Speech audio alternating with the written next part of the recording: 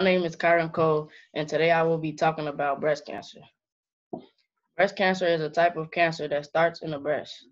Cancer starts when cells begin to grow out of control. The first mention of cancer of any kind was a case of breast cancer, documented in Egypt around 1600 years before Christ. The origin of the word cancer is credited to the Greek physician Hippocrates, who is considered the father of medicine.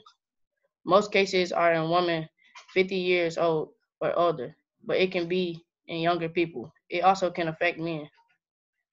The symptoms: a lump in the breast, swelling on the breast even if you don't feel it, skin irritations, breast or nipple pain, and skin turning red. Most breast cancers are tumors that develop from cell lining ducts. Treatments depend on the stage of cancer. It may consist of chemotherapy, radiation, or surgery.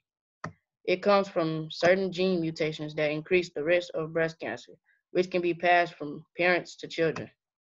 It affects their feelings of depression. Anxiety and fear is the most common effect.